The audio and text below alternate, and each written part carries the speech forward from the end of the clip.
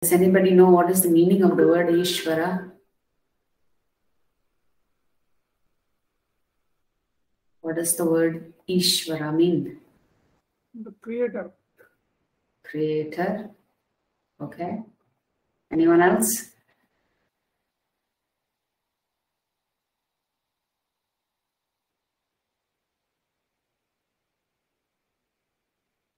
The one who rules. Okay. Anyone else? What does the word creator mean? Supreme Lord, Mataji.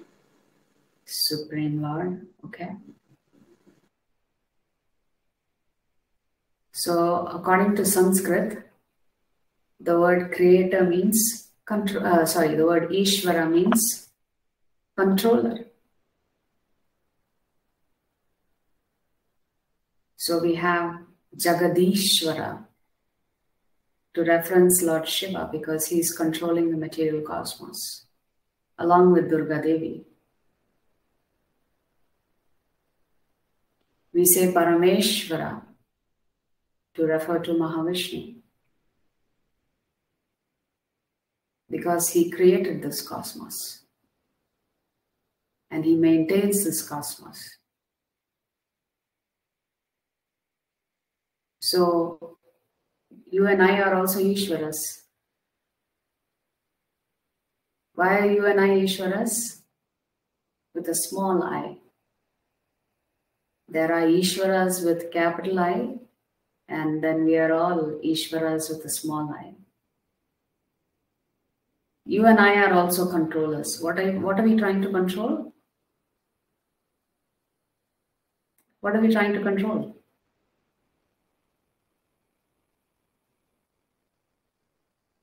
We can call ourselves Ishvara because we are also trying to control.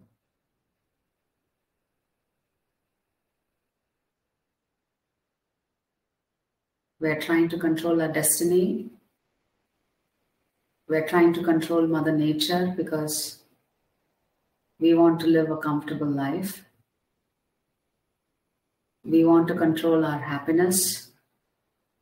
We want to control what happens to us in our life. We try to do our best to control everything. So we try to control people. We try to control things. We try to control events. Very rarely do we try to control ourselves. So we are also Ishvara. So when you read the scriptures, the acharyas will tell you, they make a statement which oftentimes we are unable to understand. They say that the Jivatma is trying to imitate God. Now you and I may think, why on earth would anybody make a statement like that? Are we trying to imitate God? Indirectly, yes, we are trying to imitate God. The Lord creates, we also create. The Lord maintains, we are also trying to maintain. The Lord destroys, we also have a destructive streak in us.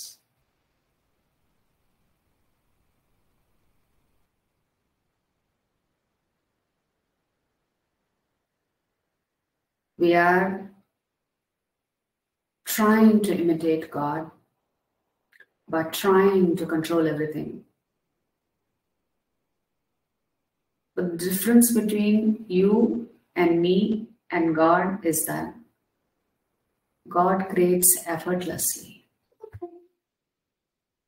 Effortlessly. No sweat. For 150 rupees, He's created the most complex machinery.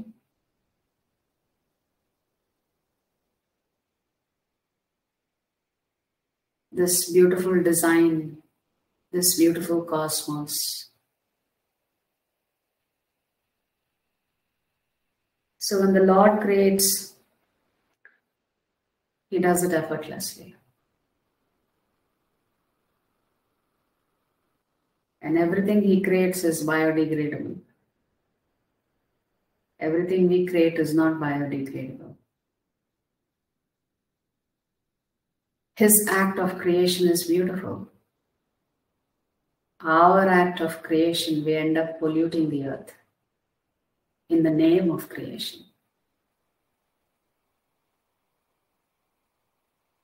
So the reason we are doing all of this is because we have the same qualities that the Lord has. Why do we have the same qualities as the Lord? Because we come from the Lord. We are a part of Him. So the Lord has the capacity to create, therefore we have the capacity to create.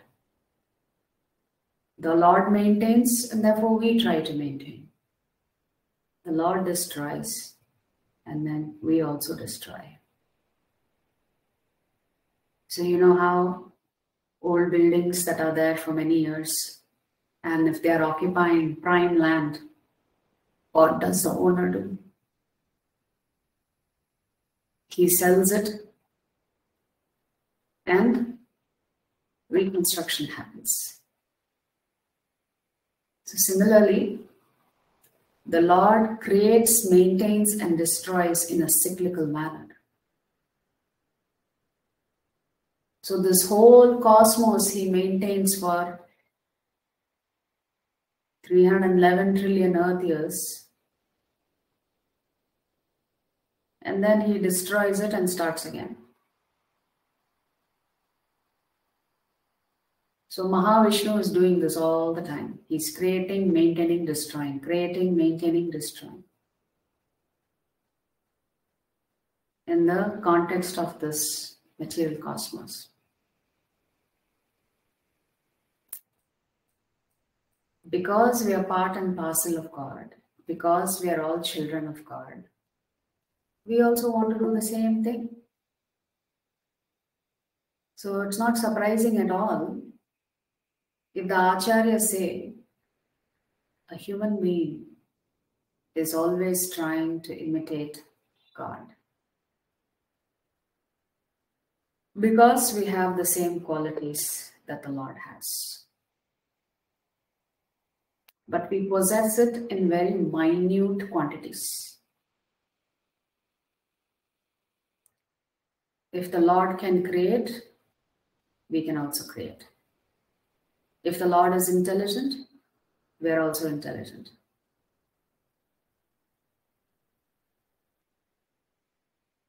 If the Lord is famous, we also try to become famous in our own circles in some way, shape, or form. So,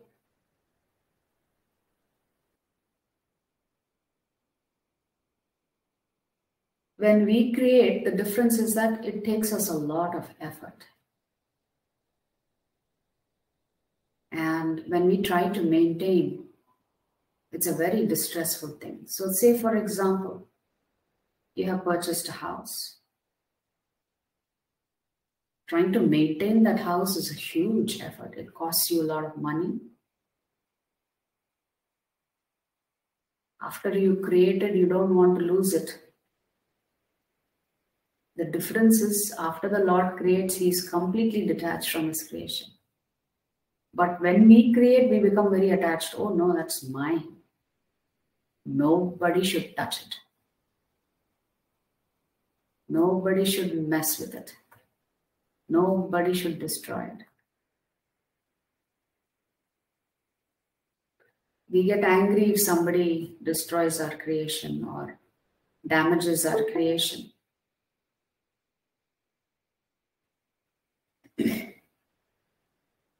But the Lord, after He creates, He's completely detached. That's the difference between Ishwara with a capital I and all of us Ishwaras with a lowercase I. So the tendency for us to imitate the Lord is coming because The Lord has these qualities. And when we take birth, we acquire some of these qualities in a very minute quantity. The difference is the Lord exhibits these qualities all the time. We do not exhibit these qualities all the time. Sometimes we are intelligent, sometimes we are not. Sometimes we are compassionate, sometimes we are not. So our Shastras say that the Lord is the cause of all causes, which means there's nothing or no one beyond him. He's called Sarva Karana Karanam. He is the cause of all causes. So to ask the question, who created God, doesn't make sense. Because if somebody created God, then that person is God. Is my voice not audible? Yes, Mataji. Very good. It's audible? Okay. Yes, Mataji. All right. Now somebody posted in the chat that it was not audible. So the Lord is the cause of everything. Sarva Karana Karanam. But we'll watch a video at the end of today's session. A very short video. So we said the word Ishwara means controller. But the Lord is the supreme controller. But he is not the sole controller. Soul means only, S-O-L-E. So he is the supreme controller, but he is not the sole controller. We'll understand this because if you watch that video, a lot of your doubts about free will be eliminated by watching a very nice video. So I'm going to share my screen now.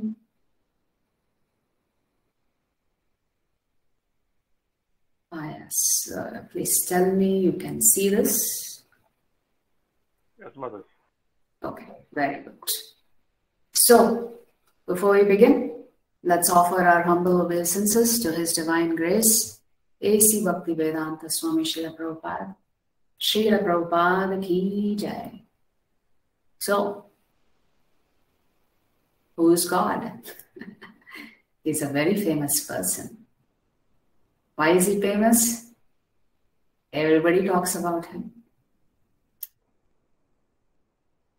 But then there are some of us who have doubts. Does God really exist? Or are we imagining all of this? What is the meaning of the word Bhagavan? Bhagavan means Supreme Personality of Godhead. If we want proof that God exists, what kind of eyes do we need to see him? How do we get to know more about him? How do we typically acquire knowledge? And if the Lord is our Father, our Shastras say the scriptures are our mother. So we take shelter of Krishna and we take shelter of the scriptures. This way, we come under the protection of our parents.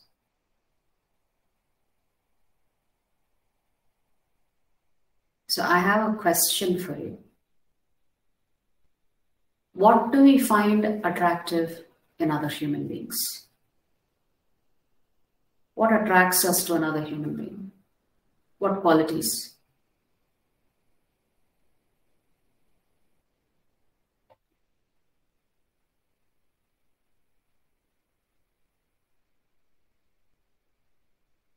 Hare Krishna. What attracts us to another human being? What do we admire? Honesty, kindness. Honesty, kindness. What else? Knowledge. Intelligence. Intelligence. Behavior. Behavior. What about beauty? We're not attracted by beauty. That's only the first time, but then we start to recognize how the person behaves. That matters more. So imagine if a human being can be physically beautiful. Can you imagine how beautiful God must be?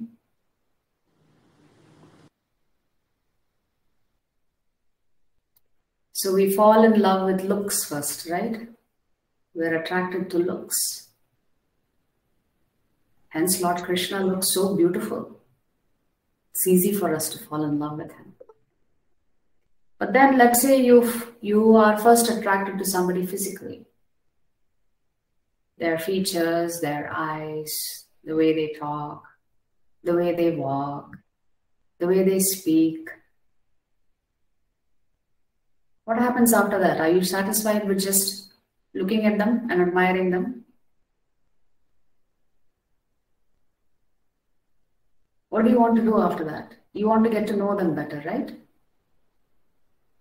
Because you're not just happy looking at them from a distance. So when you're attracted to somebody in a relationship between a boy and a girl, what happens? The boy or the girl tries to impress the other person. They want to know more about the other person. Who are you? Who's your family? Where did you grow up? What kind of life did you have? What are your experiences? So initially we become physically attracted to somebody. Then after that, we want more information about them.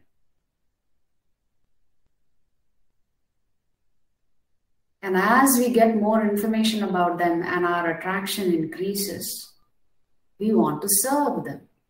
So what does the boy do? He will take the girl to the movies. He will buy her a bouquet of flowers. He may buy her some nice gifts. He may take her out to eat. So attraction followed by information followed by service. After you've done these three, you come to the stage when you cannot forget that person. You're always thinking about them. You're meditating on them. You're absorbed in thinking about what a nice person they are. And then you want to make that relationship permanent through marriage, through commitment. And that commitment says that you want to serve them for the rest of your life.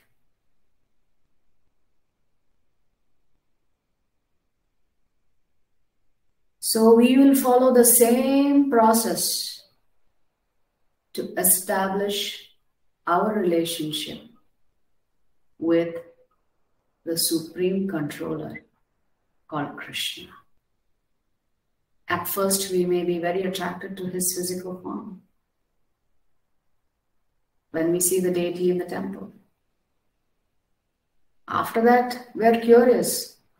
Bacha, how are you? Who are you? And where? Why are you actually standing like that? And, who are you? And how can I get more information about you? Why does everybody call you Bhagavan? Why is everybody worshipping you? Why is everybody bowing down to you? So you want to know who is God. So your source of knowledge is the scriptures. If you want to know about your father, you have to ask your mother first.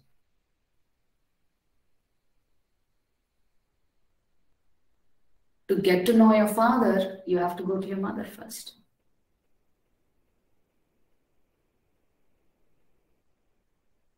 After you get information from him and you're attracted to him even a little bit more, Then you want to impress him. How do you impress him? Well, you offer him some patram, pushpam, phalam, toyam, which is what he is asking for. In Bhagavad Gita, Lord Krishna says in Shloka 26 of chapter 9, he says, just offer me a leaf, a fruit, a flower, some water. Imagine you have a loved one, you have a wife or a husband or a child, and their birthday is tomorrow. Can you buy them a fruit and say, I love you so much, please accept this fruit? You will get slapped. Your loved ones will get very upset with you if for their birthday you tell them, here, take a tulsi leaf. Krishna only asked for tulsi leaf. You also be happy with tulsi leaf.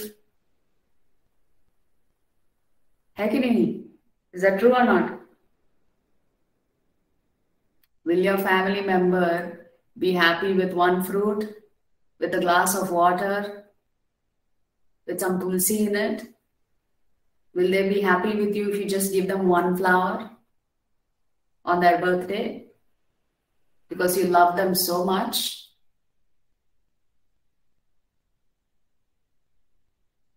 But look at our dear Lord Krishna. He says, you can express your love to me by just giving me a tulsi leaf with chandan on it. Just give me one fruit,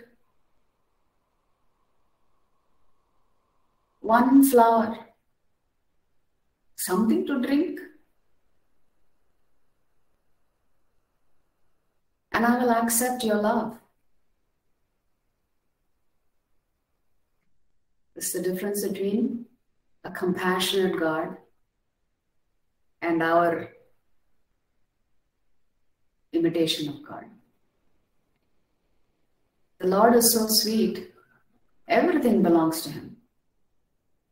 You and I didn't create anything. So He is saying, whatever I have created, you just take one piece of it and give it to me. I'll be very happy with you. You will receive my blessings. You will be under my shelter. You will get my protection. Tulsi plant, you and I didn't create. But Lord Krishna is saying, just pluck a leaf and offer it to me with love. And I will protect you.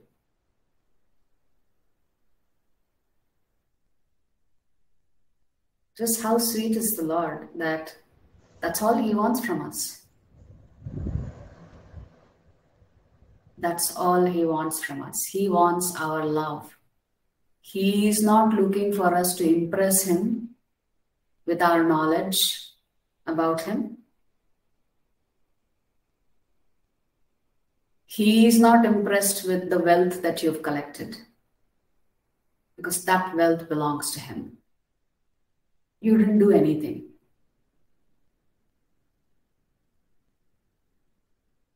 So essentially, what I walked you through was Jnana Yoga, Karma Yoga, Dhyana Yoga, and Bhakti Yoga in this process.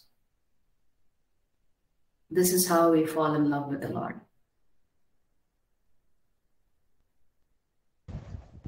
Hare Krishna, Mataji. Hare Krishna. Mataji, how do we continue with the chanting? Some days I skip. Yeah. So Mataji, if it is okay, can we continue with the class and then we can handle the questions at the end? Is that all right? So today our topic is Ishwara. So we said Ishwara means a very famous personality. So famous that those who believe in Him discuss Him. Those who don't believe in Him also are also spending time talking about Him, complaining about Him. So those who love Him talk about Him. Those who don't believe Him also spend time talking about Him. But those who believe in God, how are they talking about Him? They are glorifying Him. They are praising the Lord. How beautiful He is. How compassionate He is. How merciful He is. how kind he is. So devotees always glorify the Lord. But what do the non-devotees do? They say, this God is partial. Look at all the nonsense things that are going in society. Look, Ambani is so rich. Why should one person have all this wealth in their hands and try to control society with all that wealth? God is definitely partial. Or God is bad.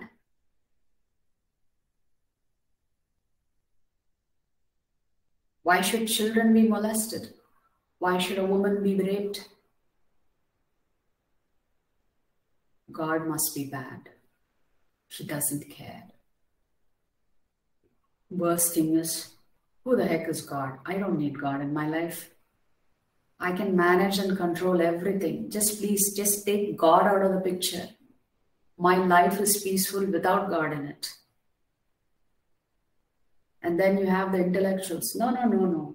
I want proof that God exists. I'm a scientist, you see. I've spent years educating myself. I want proof that God exists. And then the worst kind, you have personalities that say, God, I am God. There is no real God. It's just imagination. I myself am God. There's a very famous philosopher by the name Epicurus from 300 BC, before Christ. Now, what is fascinating is that he actually believed in God. But he also felt that God was playing an outsized role in all of our lives, which distracted us from becoming a better human being, which distracted us from working on ourselves. So he propagated this philosophy of Epicureanism, which means, although a lot of what he teaches actually aligns with the scriptures, but he also believed that God is in his place, we should do our thing, God shouldn't play an outsized hero role in our life. That was his point, which of course our scriptures completely disagree with. But the rest of what he taught was pretty much aligned to the scriptures. So for example, he taught that we should lead simple lives. We should engage in high thinking by discussing the purpose of life. He also believed that human beings really fundamentally need to work on themselves so that we can become a better human being. And to become a better human being, we need to spend time with those people who are trying to do the same thing. So this is one of the ABCDs, association. Association of devotees. So he taught that a group of people should come together who have the same interests, which is leading a simple life of high thinking, eating simple foods, working on ourselves to become better human beings. And he also felt that the prime purpose of our life is to make sure that we do not cause distress to other living entities, to other human beings. Of course, all of this you can get if you become a devotee of the Lord. So he asks some very interesting questions. This goes to show you that if we really use our intelligence, we can easily come to the conclusion that God doesn't exist, or God is an unjust God. So his questions were as follows. Is God willing to prevent evil but not able? Which means, when evil happens, does the Lord have the ability to prevent it? If he doesn't have that ability, then we cannot call him omnipotent, all-powerful. And then he twists the question. He says, is he able but not willing? So the first thing is the Lord willing to prevent evil, but he does not? Or the other side of the question is he just not capable of preventing evil? Or rather, he is able to but not willing to. Which means he sees unjust things happen in society, but he does not step in to intervene. Or if that is the case, then he must be malevolent. Malevolent means he must be a cruel person. Then the other more perplexing question is he able to prevent evil and also has the will to prevent evil? If he is able to do both, then how come evil took birth at all? Where did evil come from? If the Lord could prevent it and he didn't do anything to prevent it.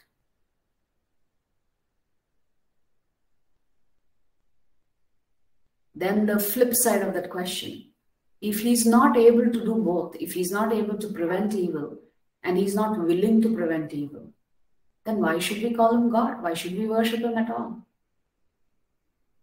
You see how these questions can lead you to the conclusion that God doesn't exist. Now keep in mind, he did believe in God. As per his philosophy, God exists. But we shouldn't spend too much time about God. We should spend more time on self-improvement. That was his philosophy. So essentially, the conclusion for him is, God exists. I don't need him in my life. I need to sort things out and figure things out on my own. So does God exist? We can see that God exists because our creativity, our intelligence, our talent, our potency and power is derived from the Lord. It's a gift to us from the Lord. There is this very famous painting of Mona Lisa in Italy. The artist is Leonardo da Vinci. Such an expensive painting. It is worth millions of dollars. It has 24/7 security. Imagine, we are willing to spend millions of dollars protecting a painting that is hanging on a wall in some museum. Because we are afraid somebody will steal it. Shah Jahan constructs this beautiful monument for his wife, Taj Mahal, in memory of her. Edison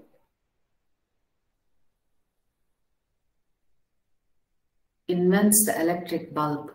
After many, many failures, he finally succeeds. So where is this creative power, this potency, this intelligence? Where is it coming from? It's coming from God. Can someone read the poster? God is love.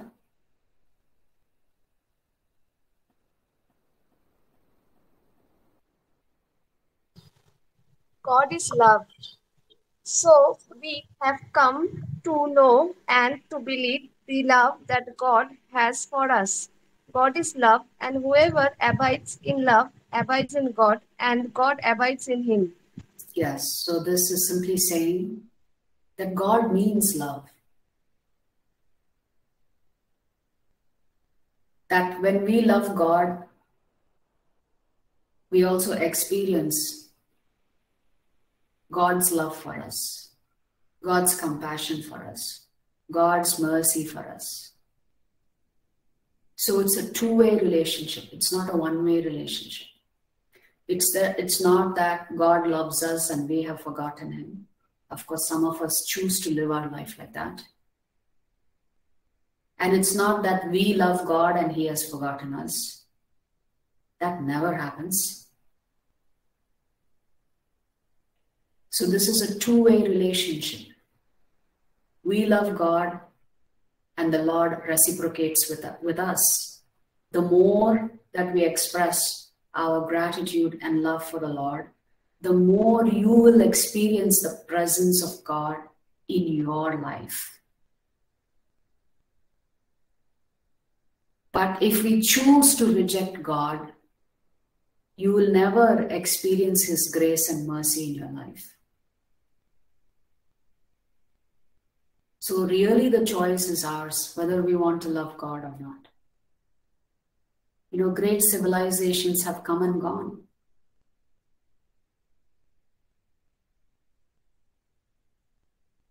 Where did they all go?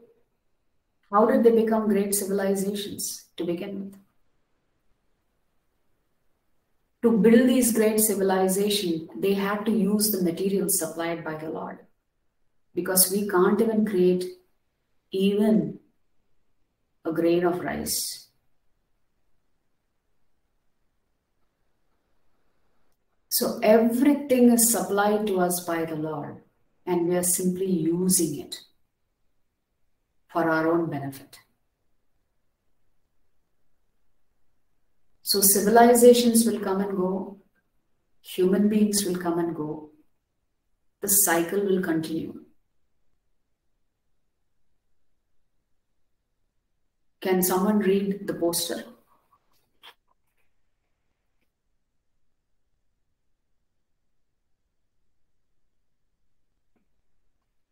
Can somebody read the poster on the right? Is it visible?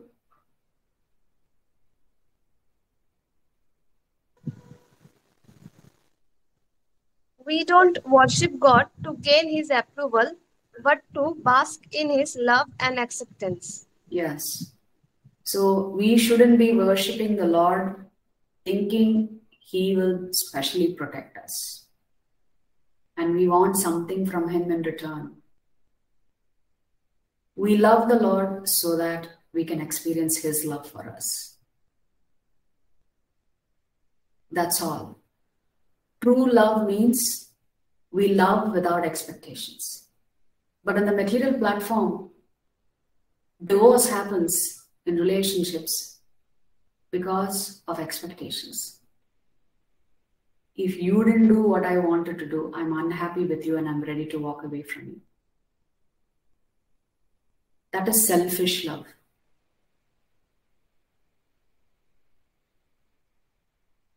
Selfless love means you will love the other person in spite of their faults, of their shortcomings. But the Lord has no faults and no shortcomings. He is perfect. So therefore, for us, logically, it is easier to love the Lord because we accept him as perfect. It is not easy for us to love a human being because we only see their imperfections. So the reason we love the Lord is so that we can experience his love for us in our life. And that love is experienced in our life through his mercy, through his grace, through his shelter. Right? So there is a very famous story about Newton and his friend. So Newton believed in God. There are a lot of scientists who believe in God, and there are a lot of scientists who reject God. Newton says, I believe the more I study science, the more I believe in God. It's obvious, right? The more you look at creation, you have to accept that there has to be a creator. Behind everything, there is some magical function that is at play. So one day, Newton's friend comes to his house. His friend is a scientist. His friend also happens to be an atheist who didn't believe in God. And Newton had an artist create a replica of our planetary system. The sun, moon, and the 9 planets. The fascinating thing about this creation, this design, was that it had a handle that if you crank it, it had a mechanical crank. This was created with such perfection that you could actually see the planets in their various orbits. So it was constructed in such a way it included the orbits. The distance, the size was all as per scale. So the scientist friend sees this particular creation of our planetary system on top of Newton's dining table. And he asks him, he gets mesmerized by this beautiful machine that has been created to replicate the planetary system. So his friend asks Newton, tell me, Newton, who created this? And Newton says, nobody. So the friend says, come on, don't play with me. Somebody created this. Tell me who created it. And Newton says, nobody. And the friend gets annoyed with Newton and says, come on now, don't take me to be a fool. I know somebody created it. Who created this? Remember, his friend did not believe in God. He's an atheist. He's a scientist. So Newton responds to his friend by saying, this thing is but a puny imitation of a much grander system, whose laws you know. And I am not able to convince you that this mere toy is without a designer and maker. Yet you profess to believe that the great original from which this design is taken has come into being without either designer or maker. Now tell me, what sort of reasoning do you reach such an incongruous conclusion? So Newton was very politely telling his friend, you're foolish. You believe that this entire creation has no designer, has no maker, but you're convinced, seeing this replica of this on the table, that somebody must have created it. So how can you believe that to produce an object replicating the planetary system, somebody was involved in constructing and creating it? But when, for the real thing that actually exists, you actually believe that nobody is behind it, there is no designer, there is no creator. So he's questioning his friend's logic of believing that what existed on his table, somebody must have created. But the real thing is an accident. There is no designer, there is no creator, there is no maker. It's just a Big Bang theory. Something exploded and something came into being. It's an accident. So even great minds can come to the wrong conclusion that a creator doesn't exist. Even though we see the beauty and the design and the flawless way in which creation is actually functioning and working. So what is the meaning of the word Bhagavan? Parashara Muni, who is the father of Vedic astrology, and he was also the father of Srila Vyasadeva, who writes all of the scriptures, he defines the word Bhagavan. Remember we said, what attracts us to others? Somebody could be very powerful physically. Somebody who's very knowledgeable, we're attracted to knowledge. We discussed we're attracted to beauty. If Ambani walks into the room, you will put your hands like this and greet him. Because he's not only famous, he's wealthy. He's accomplished some great things. Similarly, if a sannyasi, a great saint, walks into the room, you will bow down. Because you will recognize their renunciation. So these are the things that attract us to other human beings: power, knowledge, beauty, fame, wealth, renunciation. Parashara Muni says, Bhagavan Sri Krishna possesses these 6 qualities in full and infinitely. It is ever growing. His fame is growing, his wealth is growing, his renunciation is growing, his knowledge is complete. He's all powerful. This is the definition of the word Bhagavan. Bhagavan means one who possesses these 6 opulences in full. In human society, there is no one person who can have all these 6 qualities. They may have 1, maybe 2, maybe 3. But the Lord has all these 6 qualities in full.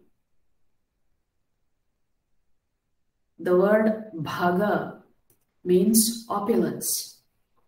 The word one means one who possesses. So literally, Bhagavan, one who possesses all of these opulences, is called Bhagavan. Therefore we worship him. Therefore we bow down to him. Therefore we try to impress him. Therefore we try to get to know him better. Therefore we try to serve him, to please him. And our ultimate goal is to love him. So it's easy to love God. The word Krishna means all attractive. One of the meanings of the word Krishna means all attractive. Another meaning of the word Krishna means one who can break the cycle of birth and death for you.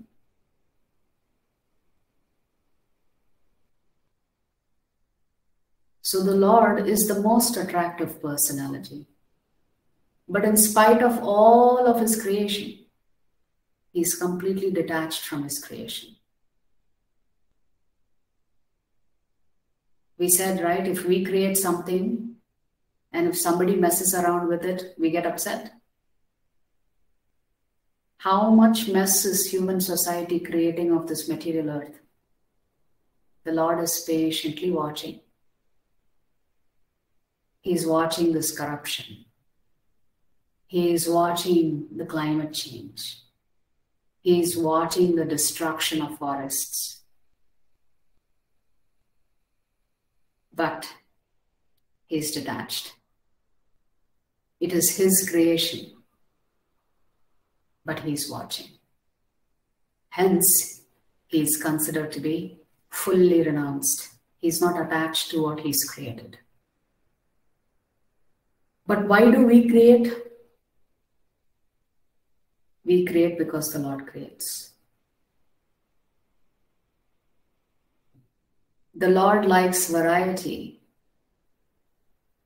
Hence, there are 8.4 different types of bodies. He could have made all of us human beings. Why? Birds, butterflies, cockroaches, plants, viruses. The Lord likes variety. So not surprisingly, human beings also like variety. We're always trying to change things. because we are not satisfied with one thing. The Lord is fully self-satisfied. He's called Atmaram.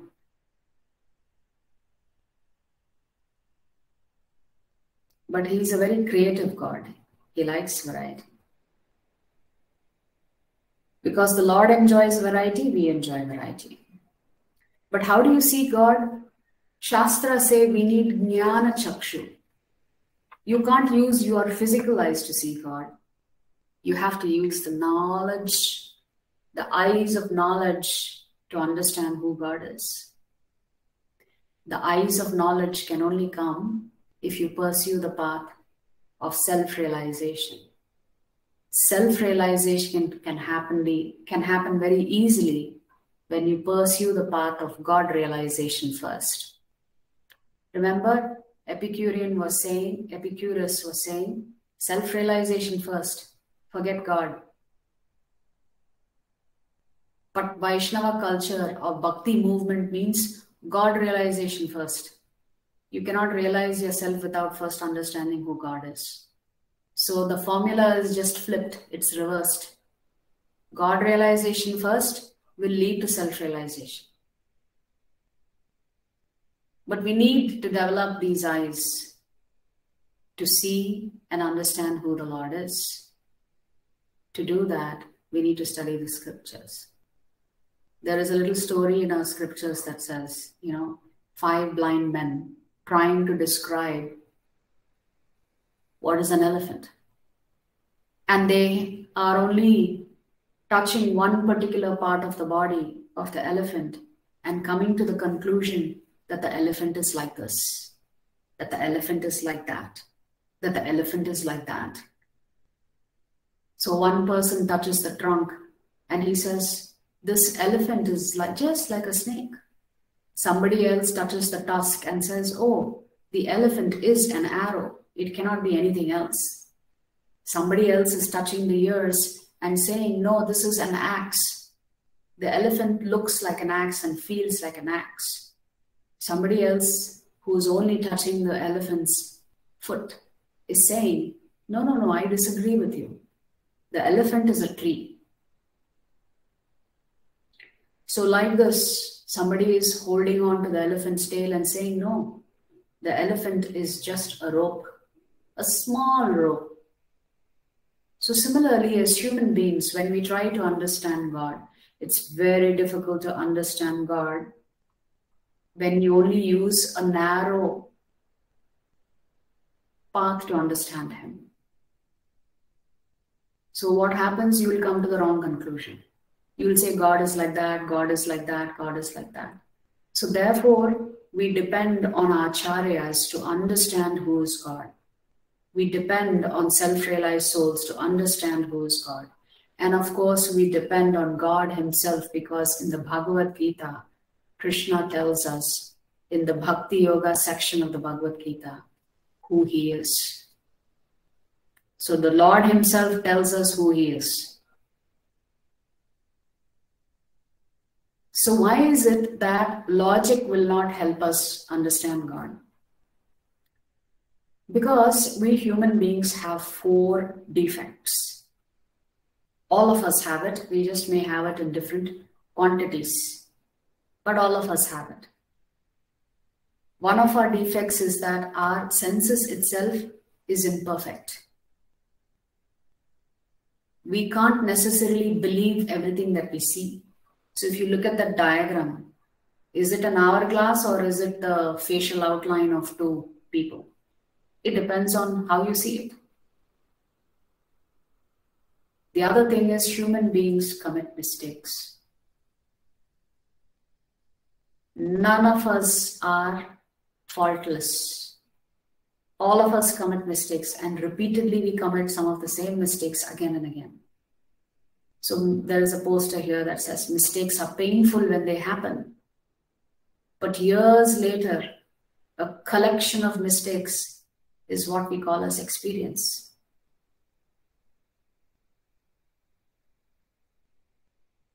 Then we are subject to illusion.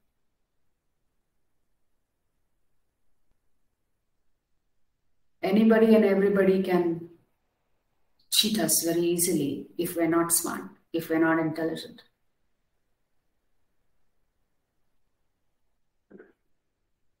And we have a propensity to cheat ourselves and to cheat others. So these are the 4 defects of a human being. Our senses are imperfect. Therefore, when we look at the sun, we see it as a small disk. In reality, it says there are 26 million Earths that can fill the sun globe. Our Shastras say that the sun is 93 million miles away from the Earth. Our Shastras tell us what is the diameter of the Earth. Our Shastras say what is the size of this material cosmos. How did they know all of this? Because in our Shastras, there's no mention of technology, microscopes, telescopes. They're not mentioned at all in our Shastras. But how did they know? By the way, modern science has proved that indeed the sun is 93 million miles away from the Earth. This was written in our Shastras 5,000 years ago. And it was written 5,000 years ago. It was known forever. How did these great beings know all of this?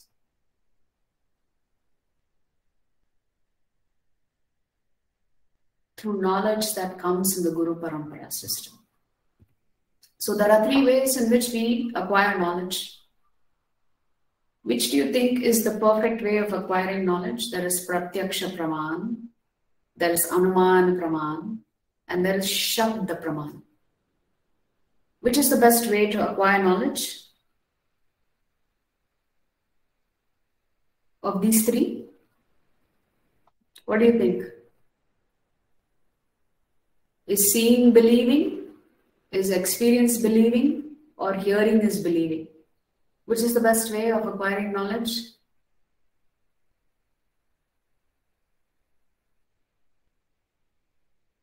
Haribol, Hare Krishna. What's the best way of acquiring knowledge? Mataji, hearing and seeing. Shabda Pramana, Mataji. Why Shabda Pramana is the best way? Hearing and... Why is that the best way to acquire knowledge? Why seeing is not believing?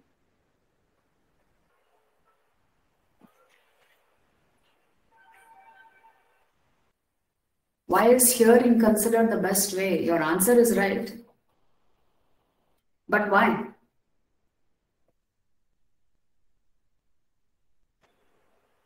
But because if you hear from a bona fide authority, you can accept that. So let us say how we learn in our life. When you're a little baby, your mother will tell you, this is your nose, this is your eyes, this is your father. And then the father will teach you, this is light, this is fire, that's the sun, this is the moon, this is the table. As a child, you learn by hearing, correct? yes, Mataji. Everything. When you go to school, when you go to college, if you are there 8 hours, 5 to 6 hours, you are doing nothing but hearing. Is it not? We're constantly learning by hearing. And by hearing from bona fide authorities. So if your mother says this is your father, why should you disbelieve her? If your father says this is a table, do you go out and try to prove or disprove him? No, you just accept it. If your teacher says 2 plus 2 is 4, you just accept it. You don't start challenging everything, at least for the first 20, 22 years of your life. You're just absorbing everything. Then later on, we become a little bit arrogant and we start questioning things. No? once we are intelligent, once we've got a degree, then we begin to question, I don't believe all of this nonsense. So throughout our life, we are learning by hearing. So which means even for scriptures, you have to learn by hearing. Shabda Praman is very powerful. But who should you hear from? You should only hear from a bona fide guru. You can't hear from anybody who's read the scriptures because we don't know who taught them. We don't know if they've understood the knowledge properly or not. To become a teacher, we have to go through a certification process. Similarly, to become a guru, you have to be self-realized. That is the certification process. You have to be well versed in the scriptures. In modern day, anybody can put out a YouTube video on Bhagavad Gita or Bhagavatam. We cannot accept it unless it is based on Guru Parampara system. That is our culture. That's all cultures. Your mother is your first guru. You learn a lot from your mother. So Pratyaksha Praman is not reliable because seeing is not always believing. Optical illusion can bewilder us because our senses are not perfect. Our eyes are not perfect. Similarly, experiences believing is also not reliable because experience and sometimes theoretical knowledge can only lead you to say it could be this, it could be that. Because we cannot experience everything. We don't have the capacity to experience everything. Darwin, who propagated the evolution of man from other beasts, acknowledges the hand of the divine. He says, to suppose that the eye with all of its inimitable contrivances for adjusting the focus to different distances, for admitting different amounts of light, and for the correction of spherical and chromatic aberrations, could have been formed by natural selection, seems, I freely confess, absurd in the highest degree. So he is acknowledging that the eye has been designed the way it is. The eye has not been a process of evolution. So even though he propagates the theory of evolution, he acknowledges that the theory of evolution does not justify or does not support some aspects in creation. So he's acknowledging that the eyes have been designed by the Creator. It didn't become that way through the process of evolution. So similarly, when somebody tries to understand who is God, if they do it outside the Guru Parampara system, they can only theoretically say God does not have a form. God does not exist. God is cruel, God is unjust. Like this, you'll come up with the wrong conclusions if you try to use your own experiences to understand who God is. So Shabda Praman is the only way in which we should understand who is Bhagavan. Just like if you want to know who is your father, you just approach your mother and ask, who is my father? And if your mother says, this is your father, you just accept it. You don't try to create an experiment out of it. You don't try to speculate. You don't try to say maybe, could be, perhaps. You accept what your mother says to be the truth.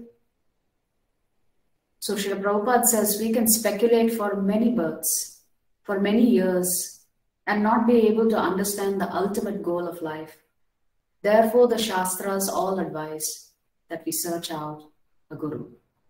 If you want to bring an end to the cycle of birth, death, old age, and disease, You need to know who to approach and what to do and how to do. That can only be taught by a bona fide spiritual master. So Shabda Praman in our culture is the best way to know about who's God. So we said the scriptures are our mother, so we need to approach the scriptures to understand who is our father. Everything comes in a parampara system. There are 4 Vaishnava paramparas started by 4 great personalities, Brahma being one of them. And the ISKCON movement identifies its genealogy all the way to Lord Brahma. So our movement comes from Lord Brahma. Lord Brahma taught this ancient science of God consciousness to Narada Muni. Narada Muni teaches it as a guru to Vyasadeva, and from Vyasadeva on downwards it has come all the way to Srila Prabhupada. But this is not the only Guru Parampara. There is 3 more. One Parampara was established by Sri Lakshmi Devi herself of the worship of Lord Vishnu. And that Parampara has an Acharya. The Brahma Parampara has an Acharya. The Acharya for the Brahma Sampradaya is Madhvacharya.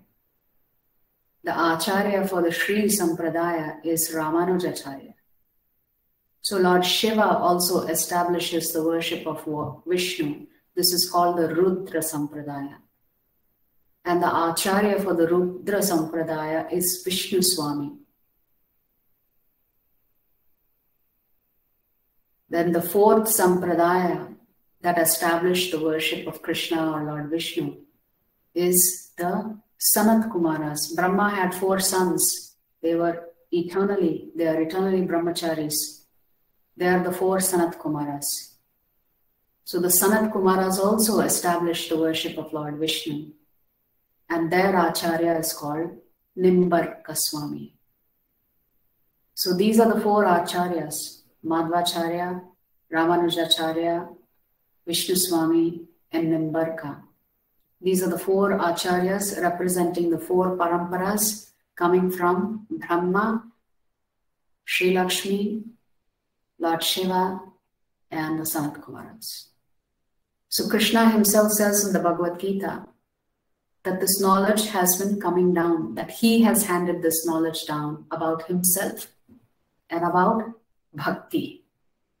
Evam parampara praptam imam rajarshayo viduhu.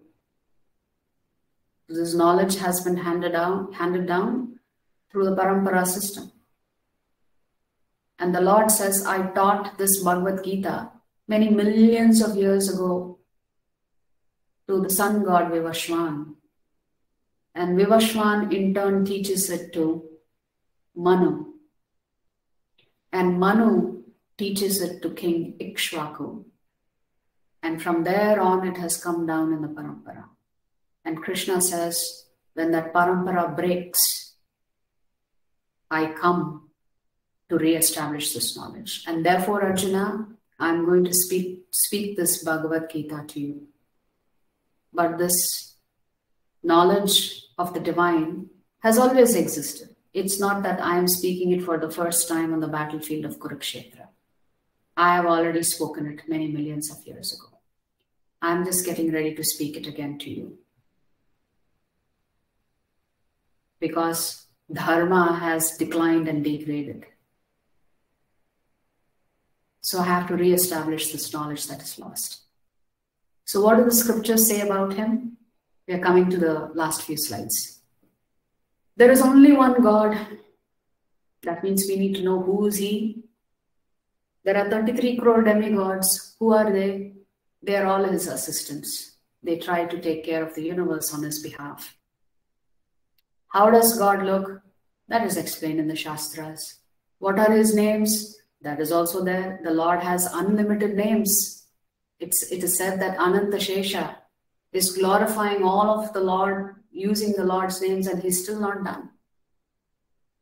He's glorifying his master, Mahavishnu. Where does he live? That is also given. He lives in the spiritual world with all of his devotees. What are his powers? We talked about his 6 opulences. Of course, his opulences are unlimited, but the 6 of it being the primary ones. How can we approach him? Where does he live? How can we approach him? Through the process of Bhakti Yoga, through the process of Karma Yoga, through the process of Jnana Yoga or Dhyana Yoga. These are the 4 ways in which we can approach him. How can we understand him? How do we learn to love him and serve him? And most importantly, why should we love him and why should we serve him? Is there any benefit for us? Is there any benefit for us to love and serve somebody who's not even before us? He is somewhere else. We are somewhere else. But we are being told, no, you love him and serve him. Arey, why should I love and serve a deity in the temple? Because the Lord says, if you love me and serve me, you will experience my grace in your life. So it is not that the Lord needs your love. He is Atmaram. He is always self-satisfied. But by loving him and serving him, we benefit. Therefore, Acharya say, we should love him and we should serve him because the ultimate beneficiary is us. Everything belongs to the Lord. The Lord is the supreme controller, so you can't do anything that is going to impress him. But yet he is so compassionate that if you just take 1 step towards him, he takes 100 steps towards you. That is the supreme love. That's how much he loves you. He loves you more than we can love him. So final thoughts. Can one of you read what is on this nice posters actually? Please unmute yourself and read. We are coming to the last slide. Haribol.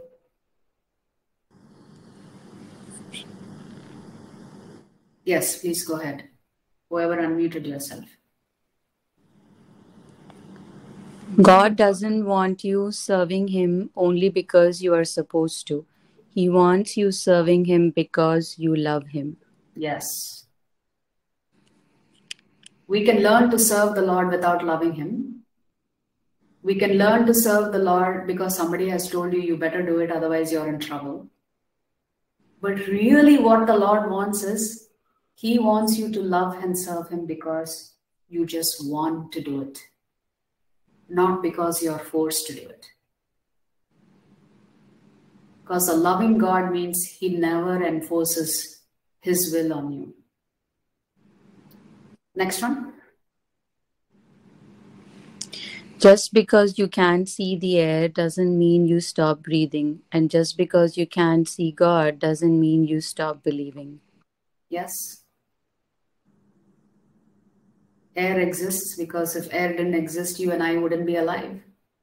Just because we can't see it doesn't mean we don't believe it. So similarly, just because we physically cannot see God doesn't mean we stop believing in him. The bottom one. God doesn't want to take your money. He just doesn't want your money to take you. This is why we offer charity to the Lord and to the Lord's devotees. Because money can corrupt our ego. So our Shastras say that we have to give in charity every paycheck. Not once in a blue moon you go to Tirupati and put some money in the hundi and come back feeling very good about yourself. Every paycheck that you get, you have to give in charity, a portion of it. And by doing that, it also purifies your earnings. Otherwise, you have to accept the karma. Because there could have been a lot of unethical things done. Maybe not by you, but maybe by the company that you're working for that is allowing you to earn the living. Imagine if you're a butcher and you get paid.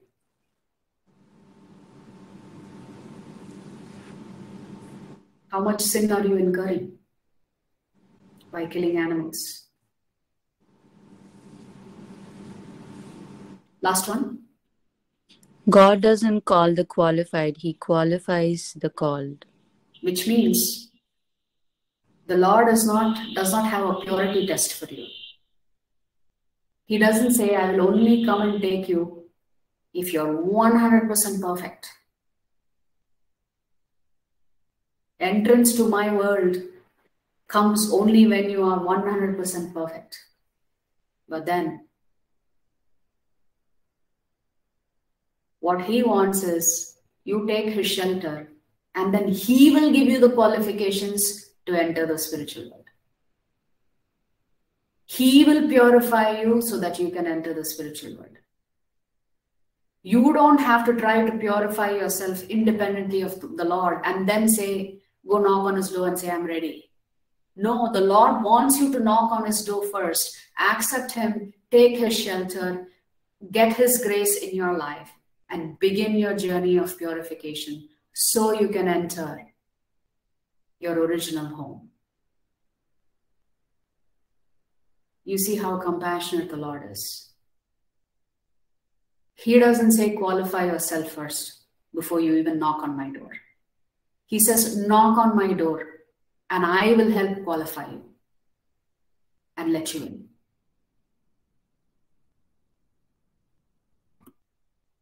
Last slide. Can somebody read this?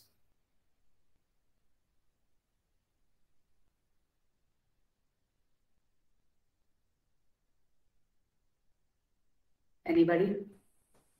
God doesn't expect us to solve all the world's problems.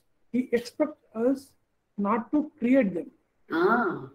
Important, no? Yes. He wants us to live our life in such a way that we don't create problems for ourselves and problems for others.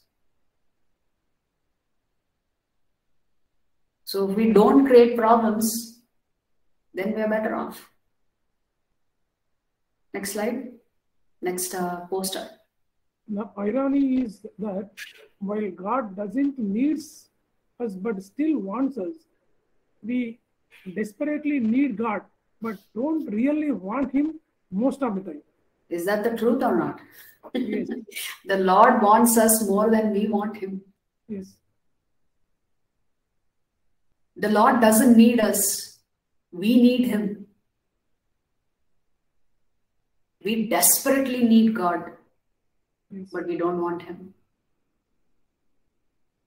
But the Lord wants us. That's how much He loves us. So we said in the beginning of the class, God is the supreme controller, but not the sole controller. So we'll watch a very short video. We'll watch 2 videos, 3 minutes each, because the concept of free will needs to be understood. So let us watch the video. So I'm going to stop sharing so I can pull up the videos. Is that okay if we watch 2 short videos? I hope you all have 6 minutes.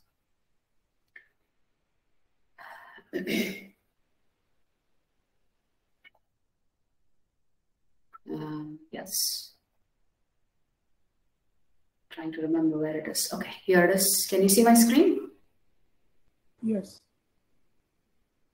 So this is His Grace Chaitanya Charan Prabhu, where he explains how one can understand that the Lord is a supreme controller, but He is not the only one controlling.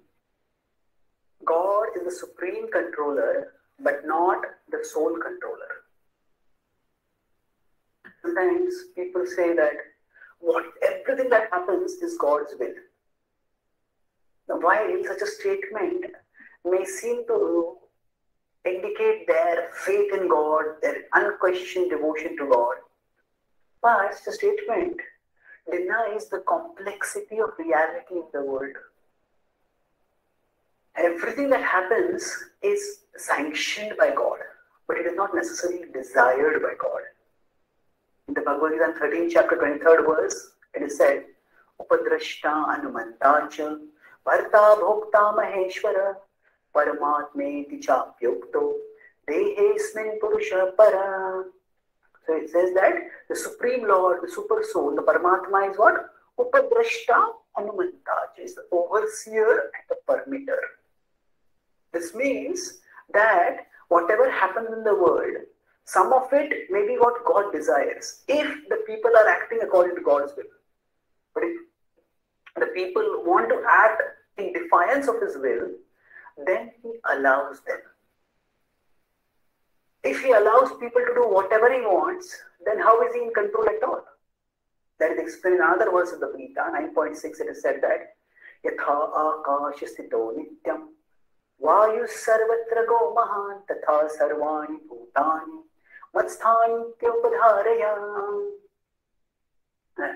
There it is said that just as the wind which blows mightily in various directions still stays within the sky, similarly all living beings exist within Krishna's will. That means Krishna's will governs the area of our movement, not the specific movement that we do.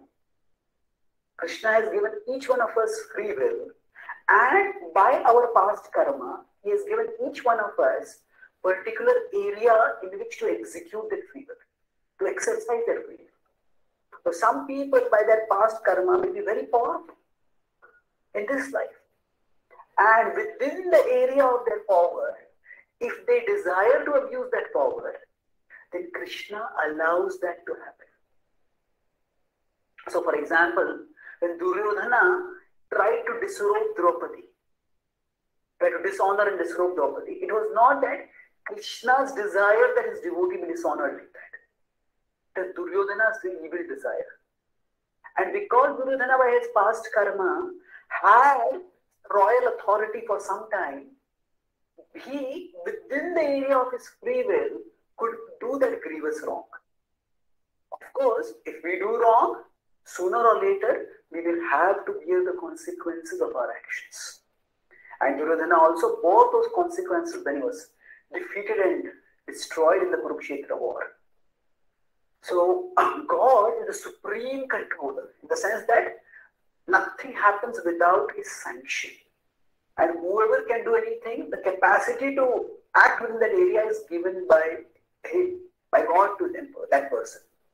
But God is not responsible for the misdeeds that people do, because they have their free will and they act accordingly. By that understanding that God is not the sole controller, we can ensure that when bad things happen to us, we don't blame God for it. Rather than, and if we think that God is the sole controller, then we will start thinking that God is the cause of our suffering. And that may alienate us from God. But God is never the cause of our suffering. He is the cure for our suffering. No matter how many problems come in our life because of whichever person, if we take shelter of Krishna, He can deliver us from those problems. Machitta sarvadurgani matprasada darshisi. We become conscious of Him, He will enable us to cross over all obstacles. Thus, by understanding that God is the supreme controller, not the sole controller, we can find out how best we can act according to His will within the situation that we find ourselves in. Thank you. Hare Krishna. Hare Krishna. So we'll watch one more short video. And when Ram bet Vali from back, after Lord Rama sent the arrow and it hit Vali in the chest, Vali extracted the arrow and he saw the name Rama. He was shocked. At the time, immediately Ram, Lakshman, Sugriva, everybody came close to him. And then Vali said, "Oh Ram," he says, he says, what is the meaning? I am blaming this arrow that it pierced in my chest. But what is the use in blaming the arrow? Why is the person who is the center of the arrow is right here? Who is the center of the arrow? Ram. So then he asked Ram, "My dear Ram, I have heard you as a person of the noblest character possible on earth, and I have praised you, glorified you several times, and the whole world has been glorifying you. This is something which I cannot even believe my eyes, that you can act in such a mean-minded way by hiding behind a tree and sending the arrow in your chest." So how did you dare to do that? Will it not mar your reputation? He asked that question to Ram. Ram said, see Vali, I am representative of the Raghukula dynasty, and currently Bharat is ruling the Ayodhya and all the world. So he is ruling the world, and on his behalf he has told me to rule the forests. We are Kshatriyas, wherever we go we have to rule. So on his behalf I am a ruler of the forest. So while I am in the forest here, your place also comes in the custody of the forest. And then he said, in case you say you have a higher intelligence like a human being or like demigods, then or if you say you are a monkey, I will give you answer either way, the Lord said. If you say you are only ordinary monkey, if you say like that, then the monkey and other forest animals can be hit from behind. Every Kshatriya king has the right to kill the animals from a bush or something. Hitting a tiger, deer, they would hide like that, hide and hit. And if you claim that you are an evolved person, you are intelligent, you are like a demigod or like a human or better than human, and you are also speaking now, what is right, what is wrong. That means you are coming in a human or beyond category. You are an evolved person.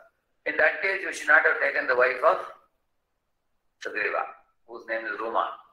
So you took away the wife of another man.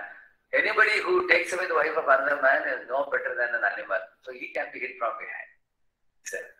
So when Vali heard this, immediately surrendered to Ram. Oh Ram, who can beat you in argument? You are the supreme God, you are all knowing. He said, I am a fool. He said, I misbehaved with my brother. Actually, I misjudged my brother, Sugriva, and bet him very severely. Unnecessarily, and I stole his wife. It was improper behavior on my part. Then he took off his necklace. And then naturally anybody will think that this victory necklace which he had, he is supposed to give to whom? His son Angada. But then he knew that Lord Ram wanted Sugriva to become the king. Then he took the necklace and without hesitation put it on Sugriva's neck. And he also caught hold of Sugriva's hands and said, oh brother, please forgive me. Because I am going to die now. I don't want to maintain any ego. I admit that I did a wrong thing by stealing your wife, please forgive me. And I strongly beg you, please forgive me for that. He sought forgiveness, he gave the royal necklace and he called Angada and told his son Angada, please follow Sugriva as much as you followed me. So this is glory of Vali while leaving the body. Because actually he did not protest against Ram, rather he surrendered to Ram. So he got the Sadbuddhi to speak the right thing at the time of leaving.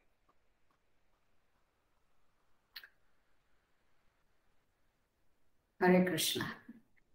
So we can discuss any questions or comments that you have on the class today. I think there was a question earlier about not being able to chant. I don't know if Mataji is still here. Otherwise, we can take questions on the class first. Thank you very much for joining us for today's session. I hope you are benefiting from these sessions. Vancha kalpadarupyascha